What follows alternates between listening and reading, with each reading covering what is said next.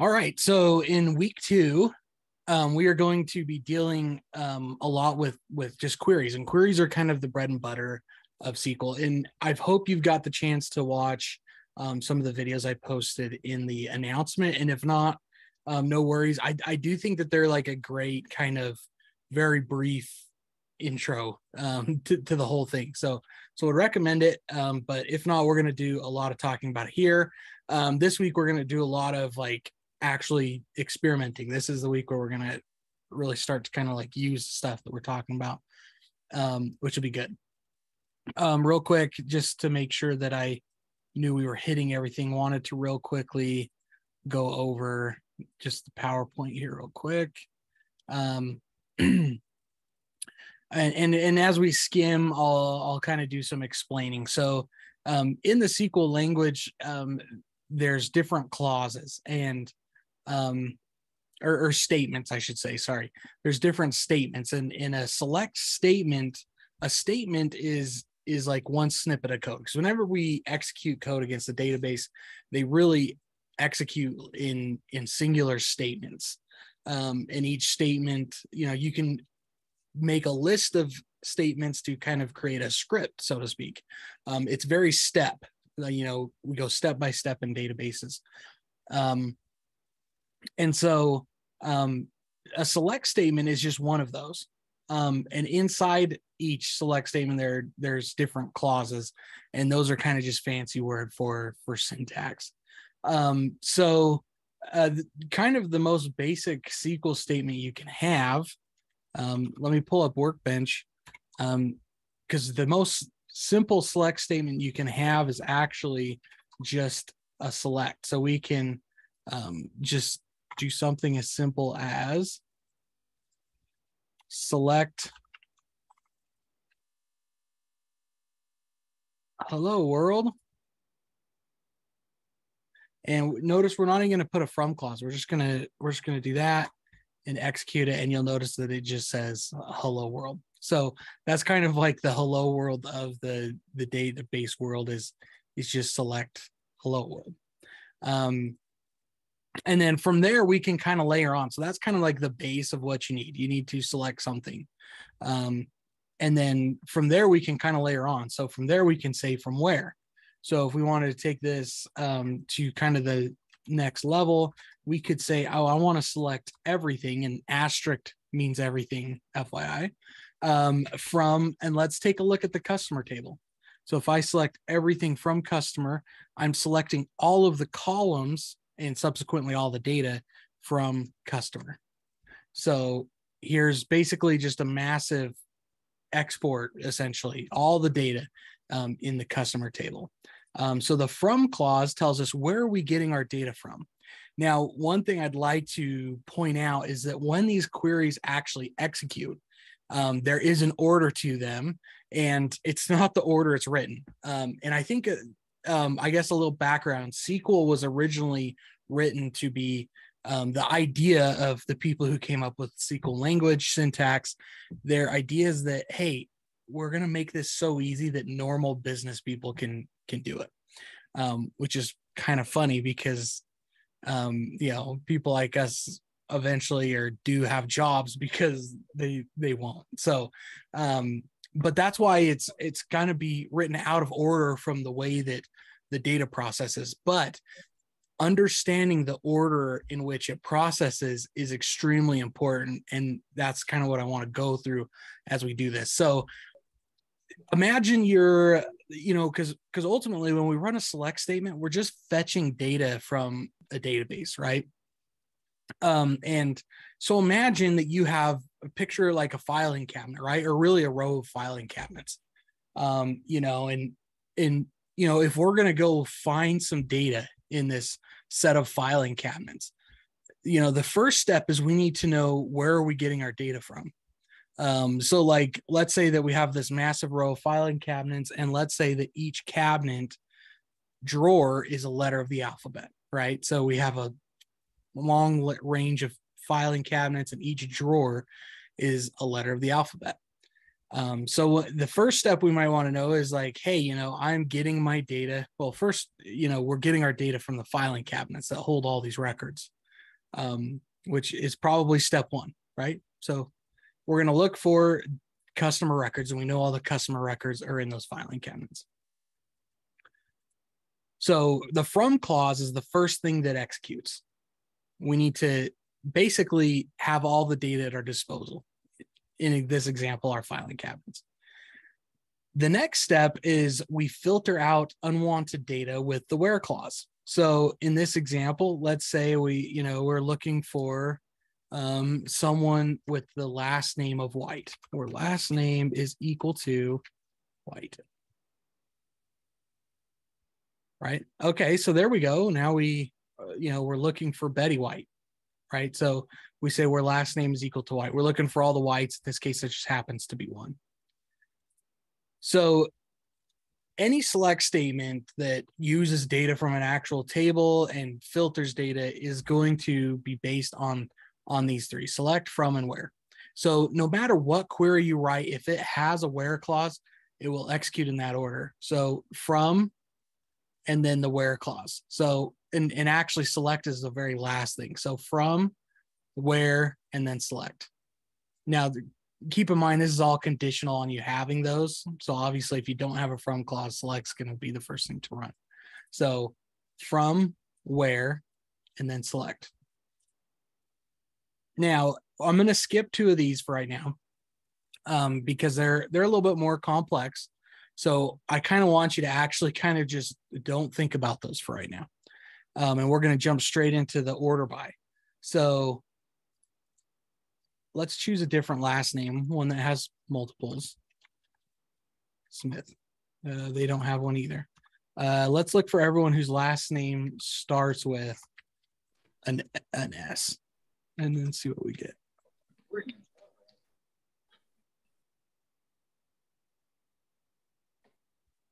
There we go. So now I have all these people whose last name starts with an S.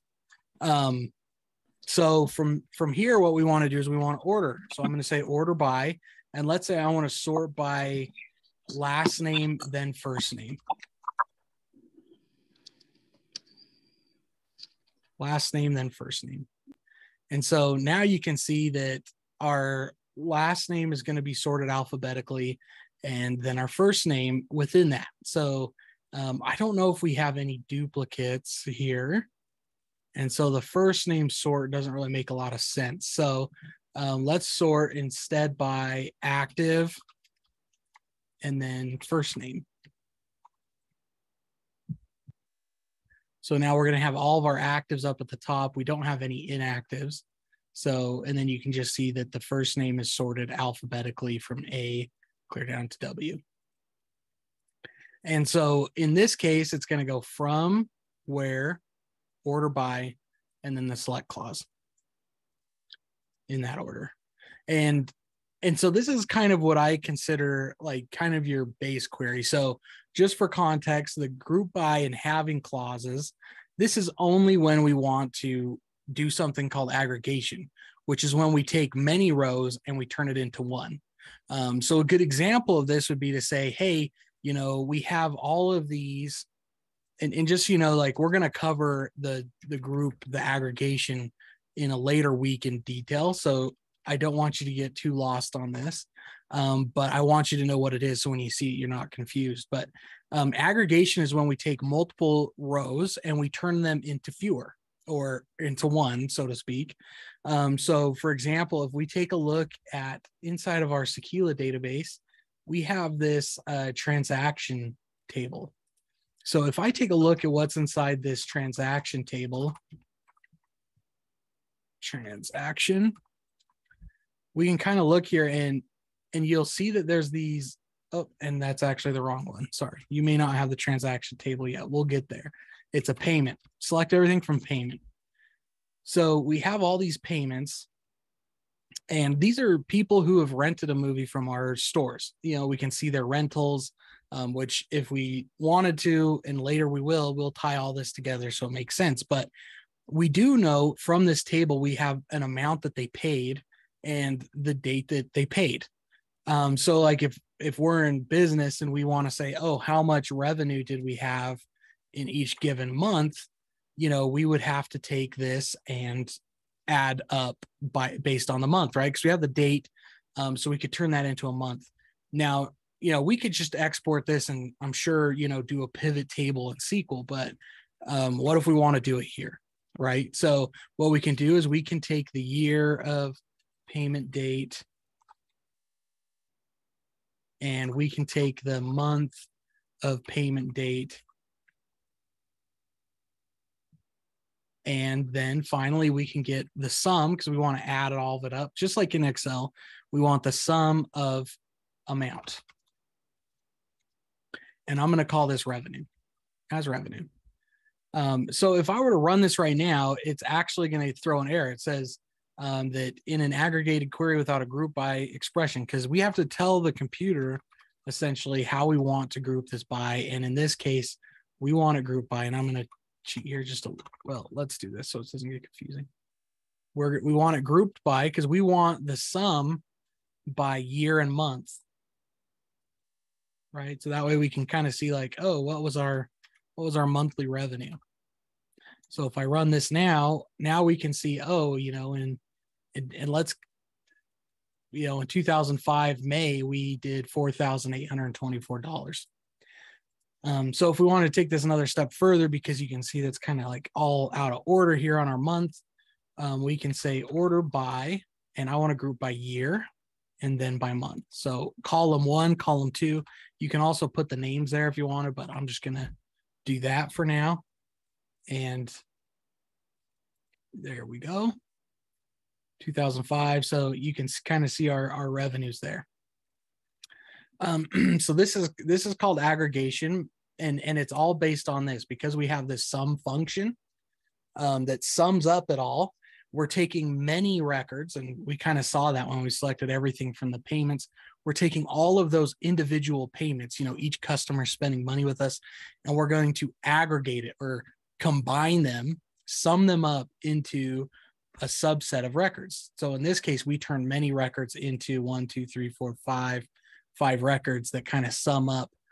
And so that you see this group by clause here, this is kind of the magic behind the sum function, because we have to say, hey, I'm summing up the amount, and I want the sum, the amount, grouped by year and month. So that's kind of what the group by does. And having is just, I like to consider the having clause as the where clause of aggregation. So we could say having a sum of amount greater than, let's say, $1,000, and this 1,000, this will eliminate this last row, because basically we're saying, hey, I only want to see rows that have more than $1,000 in the total. So we can just do away with that, and there we go. Because if we tried to do that in the where clause, it wouldn't work, because remember our group order of operations, right?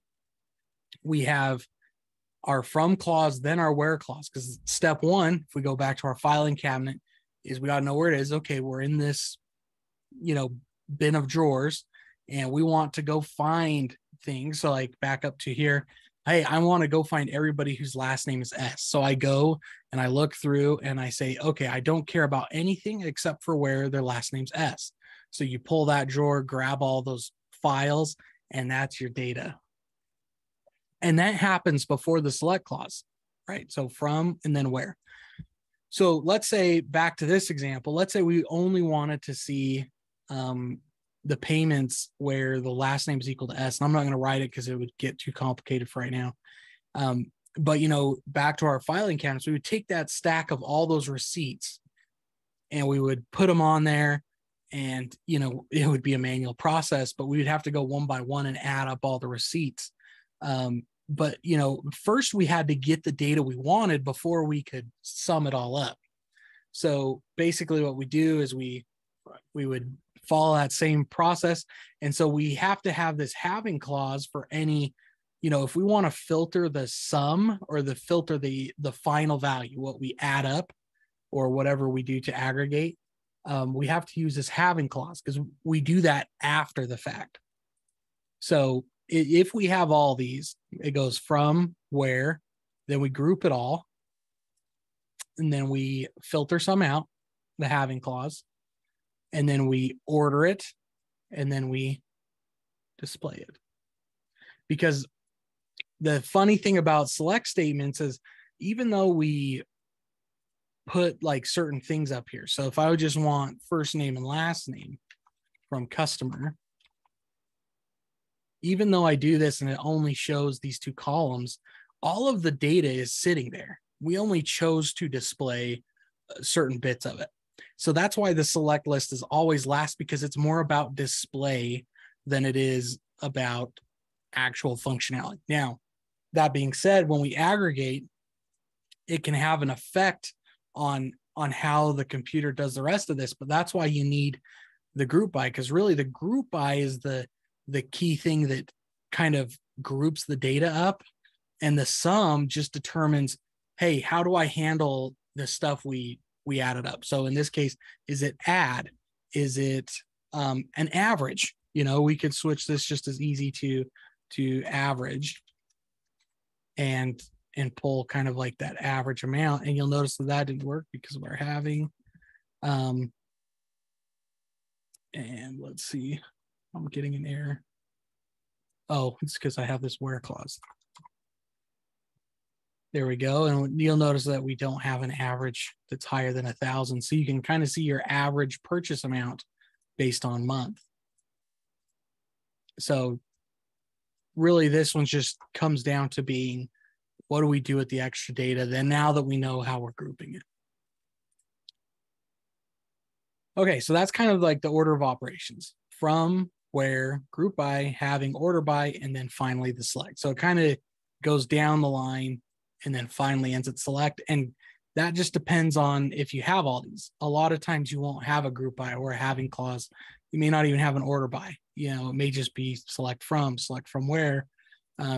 But I think it helps to add context to know the order of operations, because that way you can kind of see why some things have to be done the way they are. Okay. So 4 types of tables.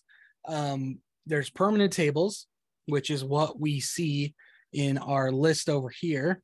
You can kind of see like actor, and these fall under the tables category. So these are permanent tables. So in a database, you know, naturally databases are built to be pretty good at storing data permanently.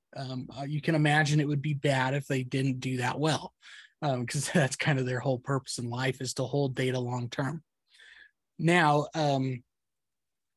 there's other types of data here. So the main tables are permanent, and you can create them, fill them with data, do whatever. But you can't, the only way to get rid of them is to actually basically delete them. So even if you wanted to kind of make a change to some of them, a lot of times you have to do some finagling. Like you can't recreate a table that already exists. It'll say, hey, you already have a table by this name. They're very permanent things, which is why they're called permanent tables. Now, there's a derived table, and this is a table that's returned by a subquery and held in memory. And I wouldn't get too crazy about this one. We don't use them a ton. But the difference, I think there's a key difference between derived tables and temporary tables. So a derived table is the key distinction is that it's returned by a subquery. So a derived table is something that we use. And in fact, let me show you. So we can actually build a query. So I'm going to select everything from customer, just like we did before, right? And that returns this row. Well, if I wrap this up, select everything from, and I put this in parentheses. Now, normally in the from clause, we have a table name, right? So normally we would have a table name. Well, in this case, I'm just going to put it, I'm just putting this other query in parentheses. So I'm just going to put it just like this. And if I run this, you'll notice I get an error, and it says every derived table must have its own alias.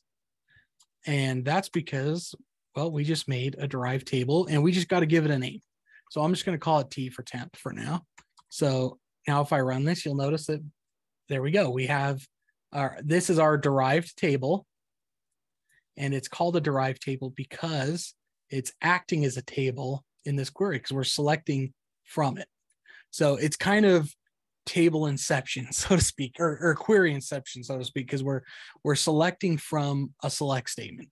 But what's really neat about SQL that I really like is anytime you return data, it acts as a table. So we can always kind of keep our minds in this table mindset. So every query, every time we run a select statement, it's going to return a table. So in this case, it's, we can use this as a table because that's what's returned by the select statement. So that's a derived table. Now, a temporary table is volatile data held in memory. So there might be confusion. Well, isn't that a temporary table because it's, they're both held in memory? And a temporary table is something you can create with a statement. I mean, we're not going to do it because I don't want to confuse you, but basically you can do, you can basically build like for a script, kind of like a temp table that kind of exists. And it only exists for the duration of the statement that it's working with. So just know that a derived table is like whenever we, select from and have a subquery. And this little thing, anytime you have a query inside of parentheses in another query, it's considered a subquery because it's a subquery. It's a query within a query. And then finally, we have this virtual table, and that's a view. And a view is something we can create that is basically a select statement that lives on and acts like a table. So for example, if I want to select, let's say, in our customer table, we have a first name and a last name, but let's say we want to make like a table that's a little bit more user-friendly for reporting. So let's say we want to combine those. So we're going to use a concat function, and we're going to get first name, a space, and then the last name, and we're going to call that full name. And then we're going to get their email, and let's just do that. And we're going to do that from customer, right? So here's our table. You can see the full name and the email. So to create a view, all I have to do is say create view v_customer name email, right? We can call it whatever we want. And we just say as, and we run it. Now that I've ran this, all I have to do, if I want that data again, I can just say select everything from v_customer name email. And there we go. So a view is basically like a way to save a query and have it act like a table. So it's kind of like a little shortcut, if like there's something we want to do. Now, views kind of serve an important purpose because let's say that we stored social security numbers, right? Or let's say we have some people in our company that we don't want them to see all of the email address for security reasons. We can do that. So we can say, substring, we can kind of hide some of this column. So we can say, I want just the, let's say the first 1, 2, 3, 4. Let's do the first 4 characters of our. So we start at 1, 4.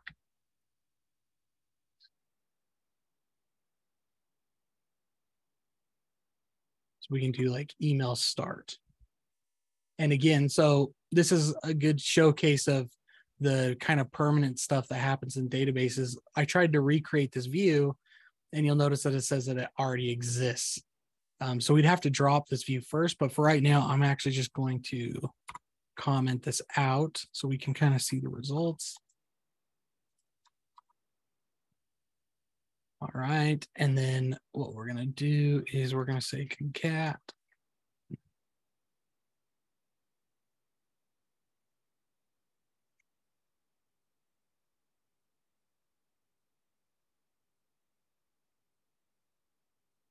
right? So we can kind of obfuscate this. So you can imagine if there's social security numbers, we could show the first, four, whatever they do, the last four, however it works. That way we hide data. And so from a security standpoint, the reason we might do this is because let's say our customer service team, we don't want them to see all of the social security numbers, right? So what we do is we can create a view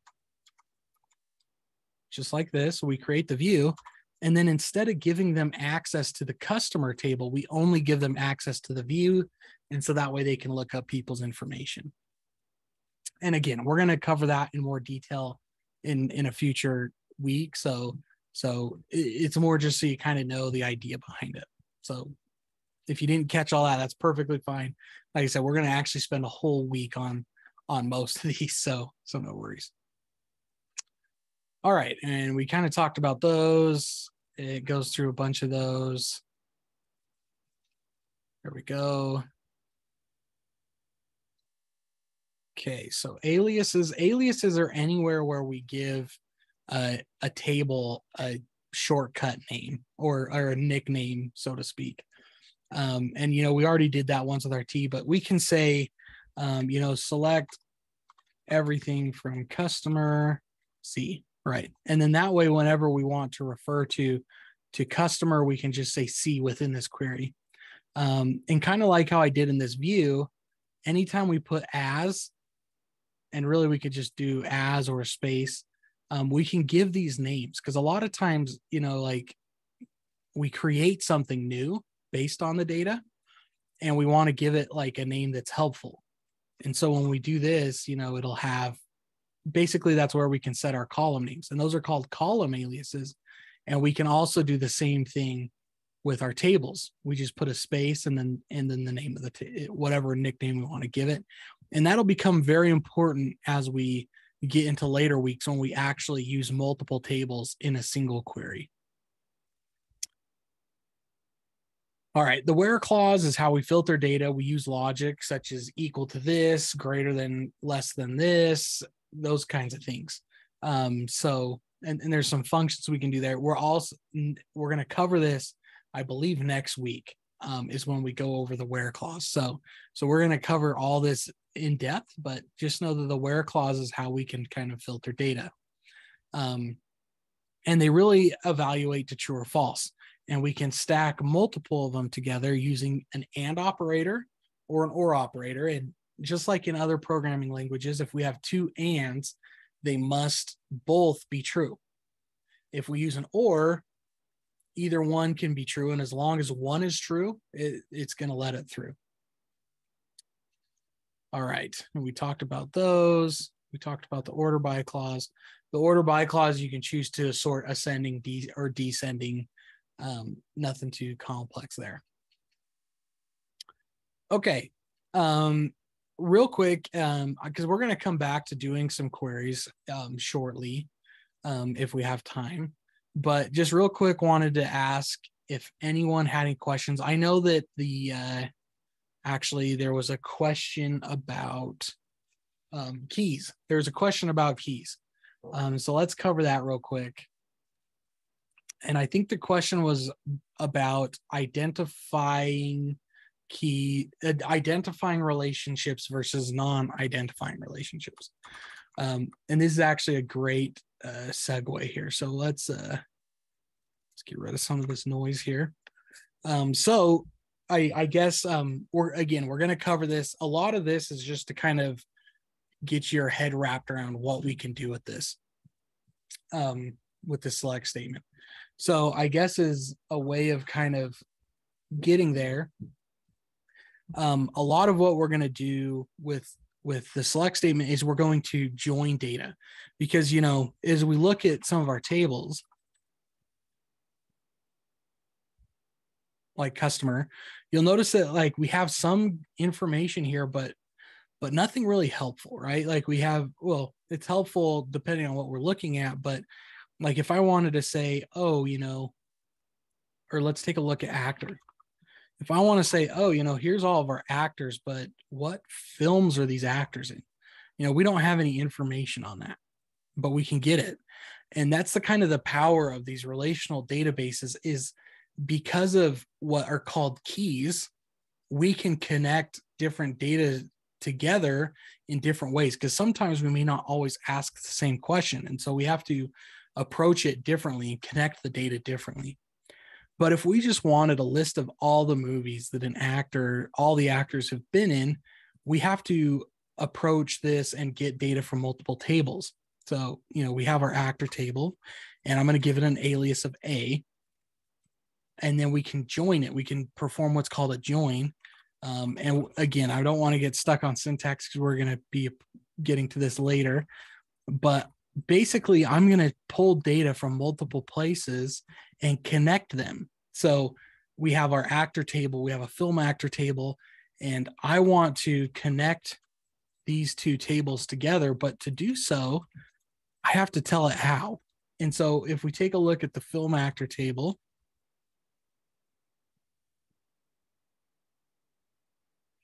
we can kind of see here that there's an actor ID and a film ID. And so we can kind of connect these together based on that key, because, actor has an actor ID, film actor has an actor ID. Those probably are connected. And so we're going to do that because we know actor one was in these films. And so to get the actor name and the film, we have to use this film actor table, because it's what we call a one-to-many relationship. A single actor can be in multiple movies. And then finally, we want to get the list of movies. So we're going to look at film. We're just going to call that F on fa.film ID. So because we went, actor has an actor ID, film actor has an actor ID. Now we want to go to film. So if we take a look at the film table, hey, look, it has a film ID and there's the title of the movies and whatnot. So film actor has film ID. So we're just going to connect those based on that criteria. The film ID from film actor and the film ID from film are going to equal each other. Right. And so this is called this is a primary key and a foreign key. So the actor ID and actor is the primary key. The actor ID and film actor is a foreign key. Now, if we take a look at film actor, you'll notice that there's not a film actor ID. There's just an actor ID and a film ID. So back to the original question which was asked on Teams, what's the difference between an identifiable relationship and a non-identifiable relationship? From customer, so from actor, because we only have one of these. If we look at customer, select everything from customer. I'm getting ahead of myself. We look at customer has this address ID, right? And then if we look at address, select everything from address, you'll notice that it also has an address ID, but that's the primary key, right? So in this sense, this is an identifiable relationship. Or sorry, it is let me get this straight. Because a identifiable relationship is when it's based on the name of the key. Let's actually Google it real fast to make sure I don't tell you wrong. Identifiable relationship equal. Identifying relationships exist when the primary key of the parent entity is included in the primary key of the child entity. So let's take a look here at this picture.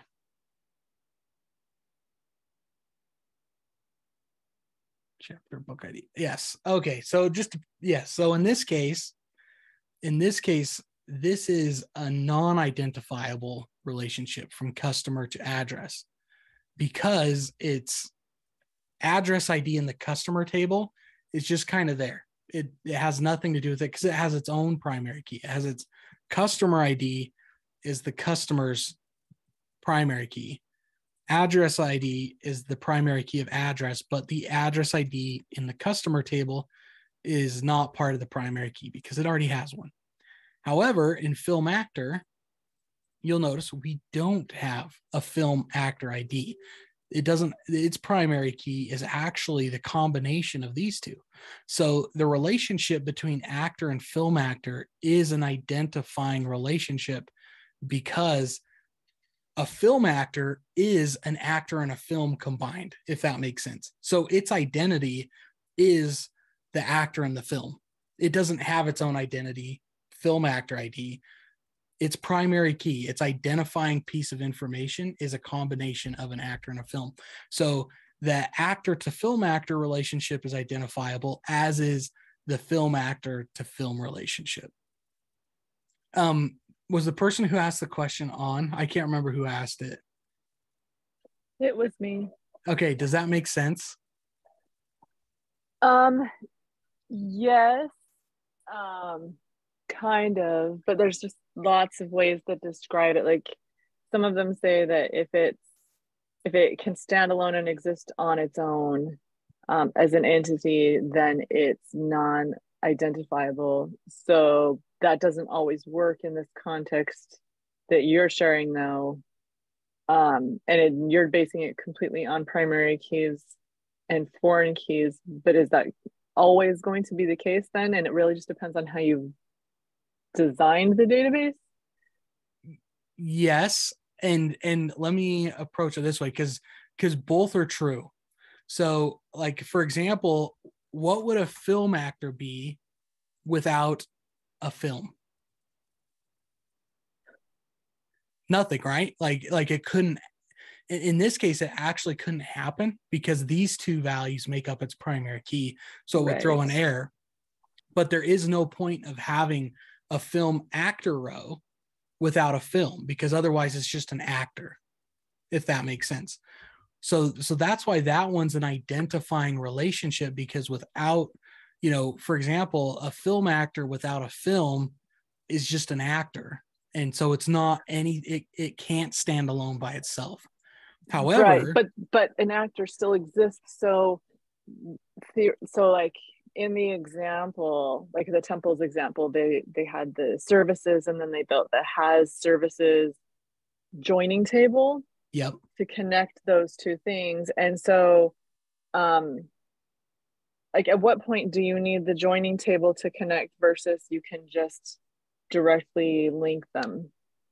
Great question. So really it comes down to the design, and I consider this to be business logic, right? So and you heard me mention a one-to-many relationship, meaning that an actor can be in multiple films, right?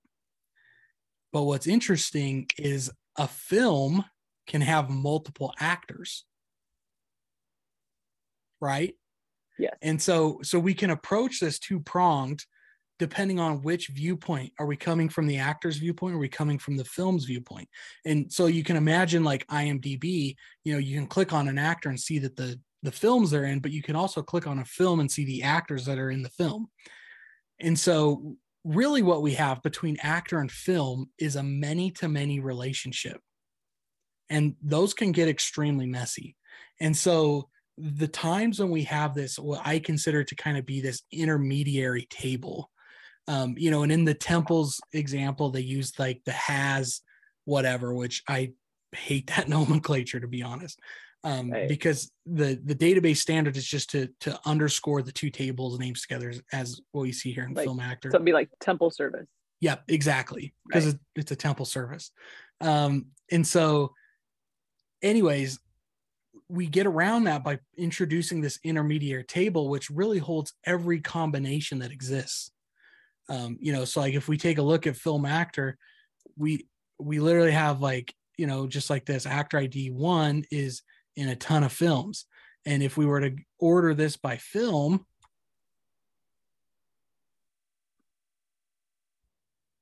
we can see the inverse of that. Oh, here's film 1 and all the actors that are in that film.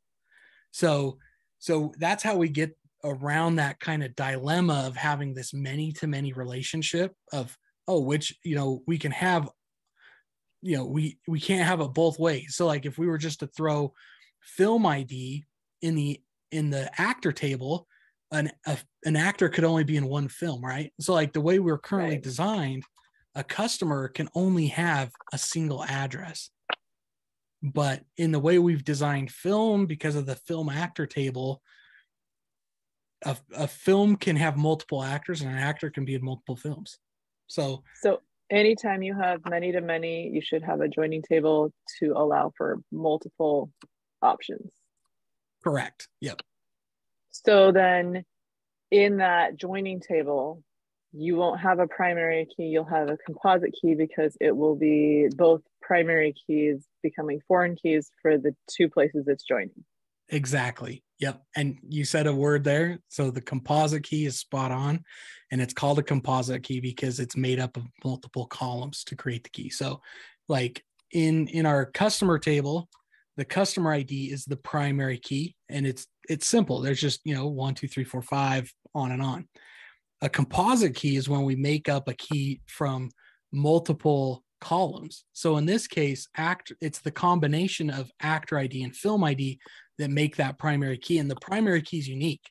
So we couldn't have actor ID 1, film ID 1 for 2 rows because you can only record an actor being in a film a single time. So the combination of those have to be unique, and that composition forms the primary key. Yep, spot on. Great. Yeah, it makes sense in the reading, and then when you try to do the project at the end, everything, yes, it's relearning it all again. But yes, thank you. Yeah, and just in case some people didn't follow along there, don't get too hung up, because like one thing I really like about the way this course is designed is it's a very step-wise approach to this. And in week 4 or 5, I can't remember which, we cover joins. And so we're going to build up to this. Like if you've never heard of SQL, that was a lot to unpack. And we're going to get there. So again, we're just trying to kind of show, and all are great questions, because what's really hard about databases is it's always like this catch-22, where, to really like get your hands in it, you have to understand some things, really on the design and concept data design kind of front, which is a big focus of this week. So really just trying to kind of build some base context here so that when we go to talk about the reverse engineering project, you kind of have some context. This is basically what we're getting to. So anyways, great questions. And let's see, we were trying to get actors and what film they're in. So let's do that. So let's get the actor. And I think it's first name.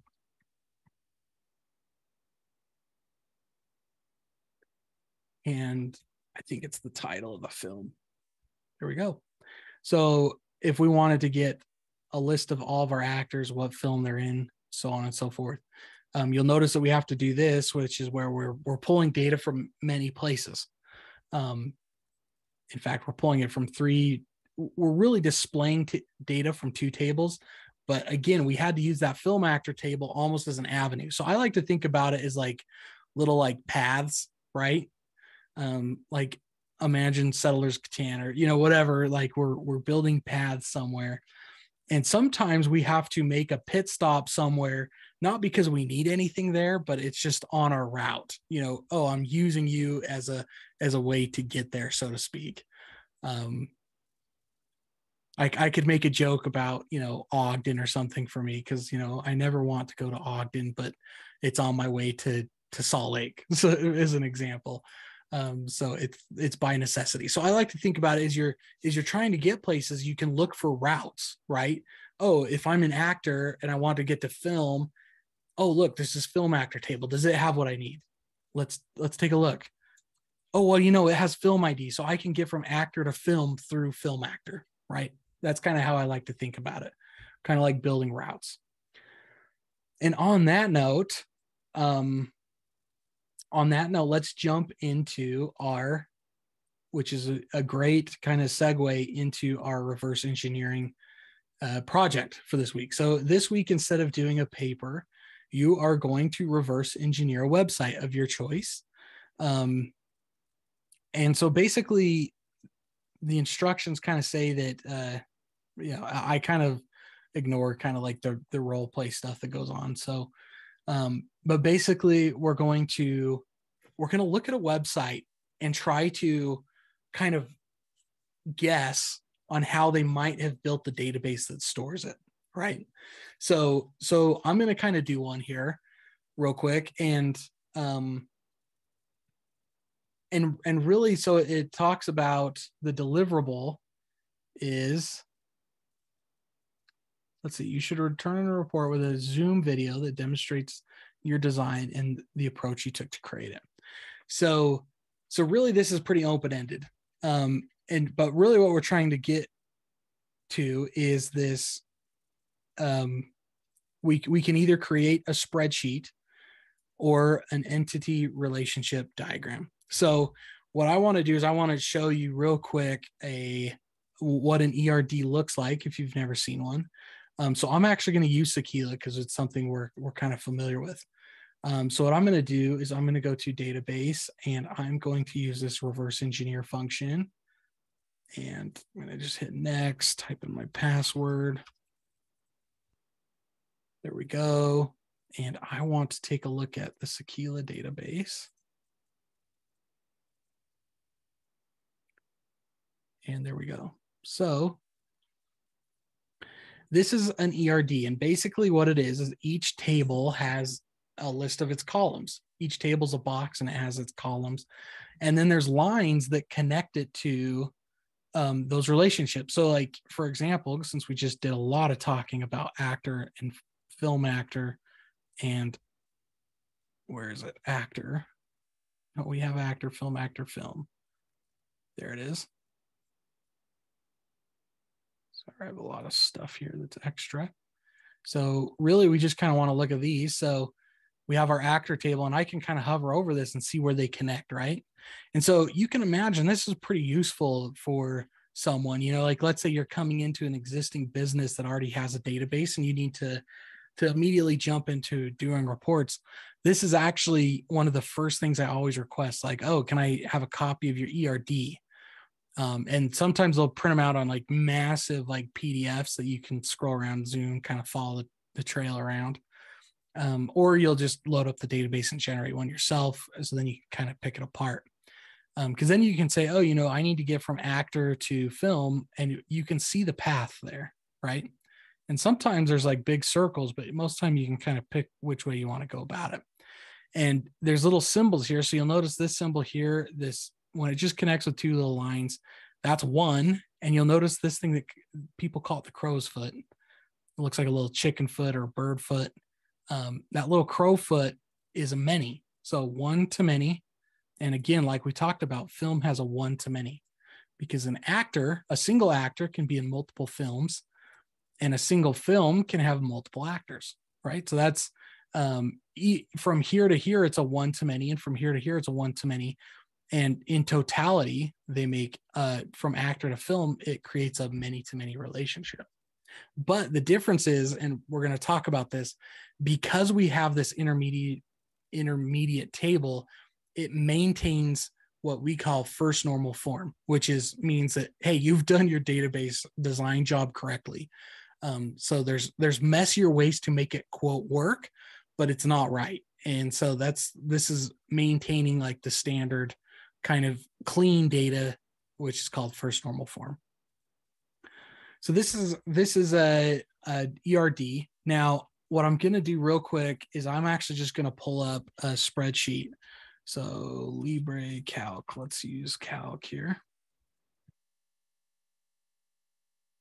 So if I was going to do this on a spreadsheet, because if you don't want to create an ERD, that's perfectly fine. Oh, and let me show you, it is pretty easy in case someone wants to do it, because I actually think it's easier than doing this spreadsheet, to be frank.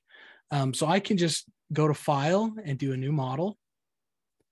I'm going to say don't save. And once it gets here, you can just click on this, double click on Add Diagram, and it'll bring you to the same place. It'll just be blank. And then this little button over here, this is where you just add a table. So I can just click this, click over here, and double click on it, and then you kind of add a table. So let's actually walk through both. I'm going to pick a website. Let me think of a good one. Let's see, what's a good website to mimic? I'm actually going to go with with Canvas. We all use Canvas, right? So I'm actually going to use Canvas as kind of an example here. So what I'm going to do is I'm going to create a person table. And inside my person table, I'm going to have a person ID. And I'm going to have a first name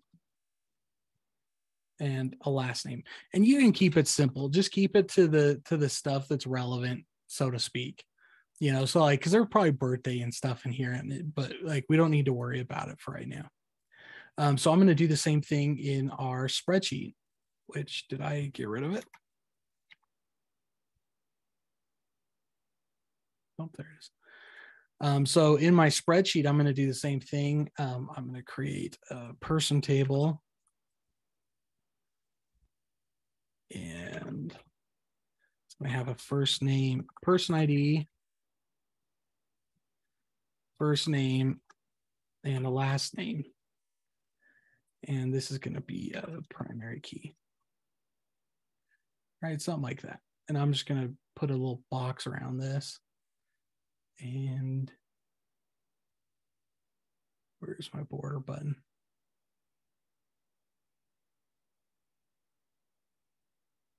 Anyways, you get the picture. I'll just bold this and highlight it. All right, so there's a person table. And from there, we might have, I know we have courses and we have sections. So I'm going to add another one. I'm just going to do a course, click over here on columns. We're going to have a course ID and name and a code, right? Something like that, where name would be, you know, database design and development, and the code would be CIT225, 225. Yes. Okay, so we have a course, a person, and I committed a cardinal sin here. Just kidding, it's not that cardinal. Just so you know, MySQL is pretty agnostic to capitalization, depending on which flavor of database product you use. It changes. So SQL Server likes uppercase. For the most part, everyone prefers lowercase. I don't care what you use, just try to be consistent so that it makes sense. So I kind of prefer, MySQL kind of prefers it to be lowercase, and instead of camel case, you use underscores. That's kind of as you've seen in the database. So, okay, so we have our course. Let's go back here and we're going to add a course ID. Oops. Course ID, name, and code.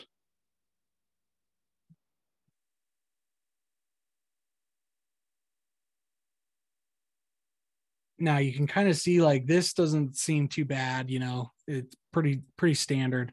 But where I think the benefit comes from here is, so let's build, well, I'm getting cart ahead of the horse here. Let's build our section table, section ID. And the section ID, a section is a child of a course, right? Because the section is, you know, we have multiple sections of CIT225. And every section is going to have a number.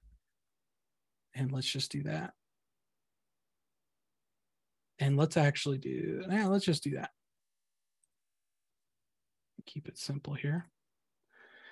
Now inside, because we're in section and we know that this actually needs, you know, we have course ID here and we need to connect that to, and let's change the data type here because we need the data type to match whatever this is. So we know course IDs here. We want to connect that to course. So all we have to do is click on this foreign key tab and you can just let it auto generate the name. And then we can kind of choose what we want to connect this to. So I want to connect this to course. And what is the connecting piece? Well, it's the course ID. And it kind of does it for you. So there we go. It's connected. So that's kind of nice, because otherwise in the video that you make, you're going to have to try to talk through this, because we want section and section ID, primary key. We have a course ID, which is a foreign key. I'm just going to say to course. I before E, except after C, and except for when it doesn't want to be. The number, there we go. So, whatever your preference is, go for it. Not picky, but you can kind of see, that's how we're going to go about building it. So finally, and it doesn't have to be everything. Like I said, it doesn't have to be all inclusive. Like for me, I'm just going to kind of do like a little subset of this. And maybe that for me is I just want to show, how Canvas puts students and teachers inside of a course, right? And so this is where we say, it's called a roster.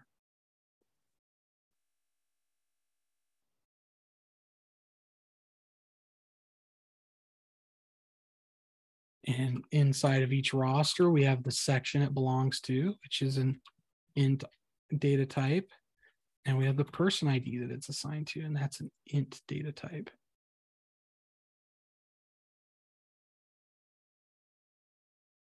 And again, just click on foreign keys, and I'm going to connect it to section on section and person on person.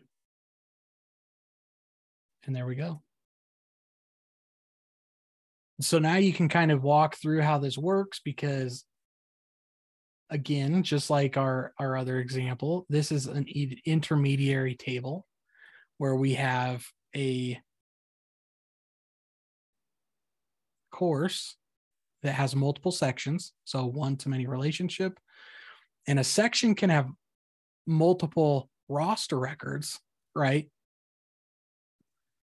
And let's actually change the name of this. I don't like that table name, because a roster, we're going to call this a section enrollment.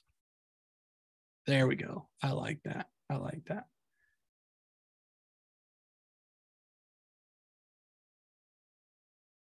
A section enrollment. That sounds better. So we have a section, and in a section can have multiple people enrolled, and a person can be enrolled in multiple sections. Right. We could also call this a person section, but in this case, we decided to go with a more friendly name that actually describes it, which is a section enrollment. And so, this is pretty simple. We could add stuff to this, like, we could add a start date.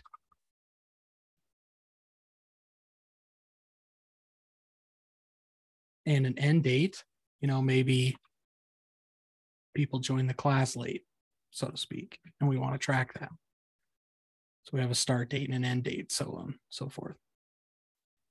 So anyways, you can kind of get the picture. You can pick any website, whether it's, I've had people do the Harry Potter website. I've had people do baseball stat websites. I've had people do all sorts. There's the LDS Meeting House website. That's a great one.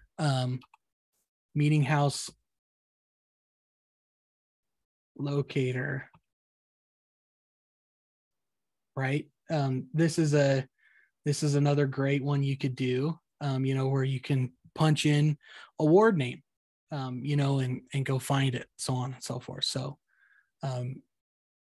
anyways, there's a couple ideas. Feel free to use whatever format you want. If you want to use Excel, that's great. If you want to use this, it's fine.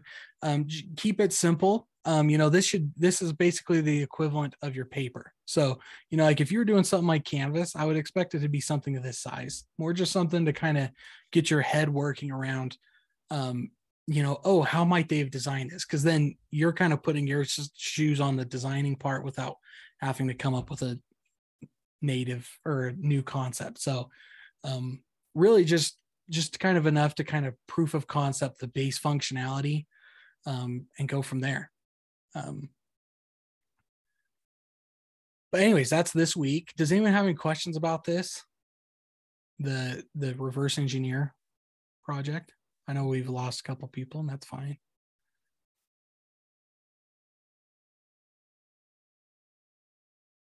All righty. Well, perfect. Well, gone over our time. So appreciate you guys being here. Hopefully this is all helpful. If you have any questions, feel free to let me know. Otherwise, good luck this week, and hope to excited to see what you come up with for your project. Thank you much. Yep. Thank you.